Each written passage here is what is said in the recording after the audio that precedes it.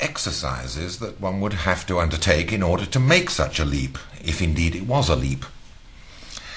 The best one can do is to visualize the sort of experiences, misfortunes say, or even revelations, which might bring about a change of mind. But that's hardly a leap, and some people might simply regard it as a lapse.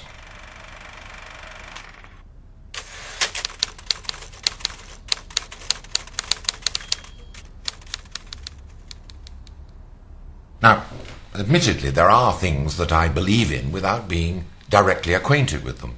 For example, I've never actually seen a coelacanth with my own eyes, but I believe in them. Also, I believe that the Earth goes round the Sun, although it certainly doesn't look as if it does. I take these things on trust, for the simple reason that I recognize the authority of the people who say that they do. But then, on the other hand, you get a whole range of dubious entities, such as ghosts, witches, spirits, and immortal souls, which I don't believe in at all. But the people who do believe in them don't necessarily do so on the basis of trust or authority. The psychological origins of such beliefs can be traced back to certain predispositions that we all share simply as human beings.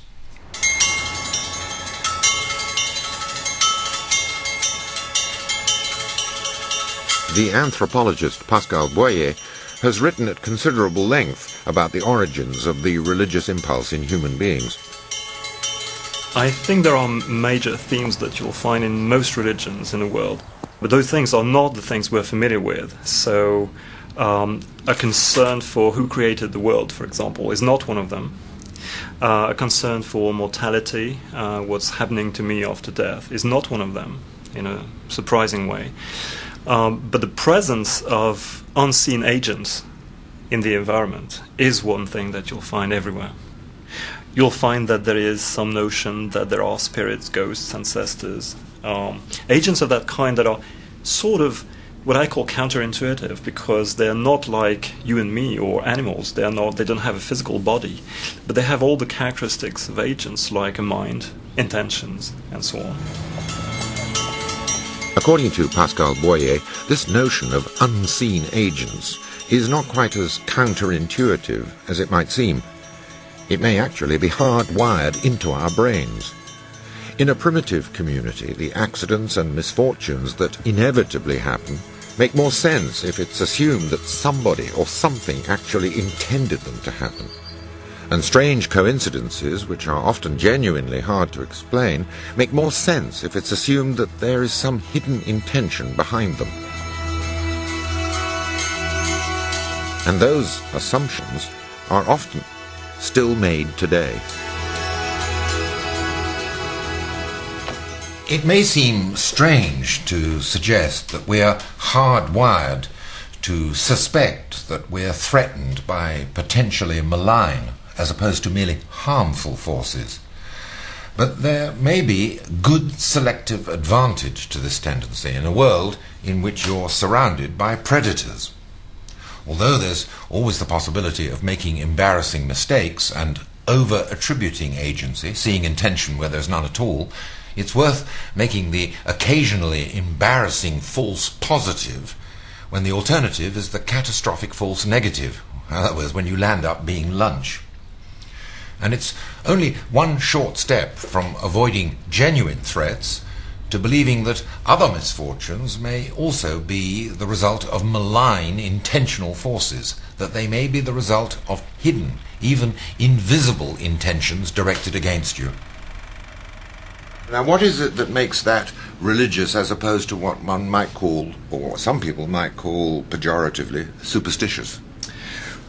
Well, it's your choice of terms, and I think it's just a human phenomenon that corresponds to what we generally call religion. I mean, what we tend to call religion is more this sort of institutional framework that uses those beliefs or that fosters those beliefs. But really those beliefs are there, institutional or not, and they're there in very simple societies where you don't have a church. But that's just one of the features. Another one you'll find is a propensity to organize rituals. To get together and do a whole set of things that are directed at those unseen agents in an organized way with a script that has to be rigidly followed. So if rituals based upon beliefs in spirits and witches represent the origins of religion, can we find the origins of atheism in these primitive communities? In these pre-literate communities, would there be anything which corresponded to what in literate communities would be the village atheist? Is there a village skeptic? No, I don't think there would be a village skeptic. There are characters of that kind who would have become the village skeptic or the atheist in modern context. But in that kind of context, that's not really a role that you could choose. So why not? No. Well, because the kind of person who would say that witches do not exist, or that anti-witchcraft rituals are a joke, would be suspected of being a witch. Who but a witch would go around saying there's no such thing as witchcraft? So that even in very simple pre-literate communities with relatively simple social structures, there is a close relationship between village authority and village belief. Well, very much so. I mean, most of those places are places where you do ancestor cult, and ancestor cults are cults about dead old men, organized by living old men who have authority over everyone else.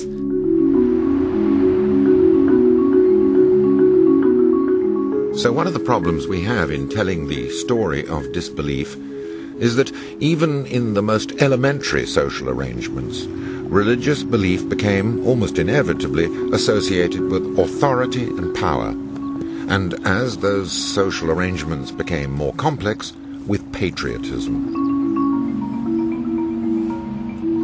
Thousands of years later, nowhere is this association more obvious in the Western world today than it is in the United States of America, and few commentators have observed the phenomenon with more skepticism than the American playwright Arthur Miller. Certainly the religious overlay of patriotism has come into fashion. It's always there, of course, in this country.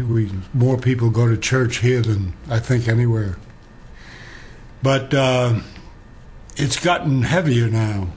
Do you think is that since 9/11, or do you think it was always here, but it's gotten thicker, it's gotten heavier, because it's such an easy way to cuddle up to what they think the majority is about. I mean, they've convinced a lot of people to forget that this country was founded by people who were really escaping the domination of a governmental religion, and who breathed freely here with gratitude that they didn't have to obey a church. And one also gets the impression that the enterprise in Iraq had a sort of faith-based patriotism. It wasn't just patriotic, right. It was Christian patriotic. Of course, in wartime, I suppose, we did that in the Second World War to a degree, but it was never laid on with a trowel this way. This is now being used as a means of persuasion. It's patent, it's obvious. They call upon God to initiate a program, whatever it may be. They lard it over with some religious verbiage to make it seem as though if you oppose this, you oppose the Lord. There are a lot of Americans, I think they're a minority, but they're very vocal, are really aching for an Ayatollah.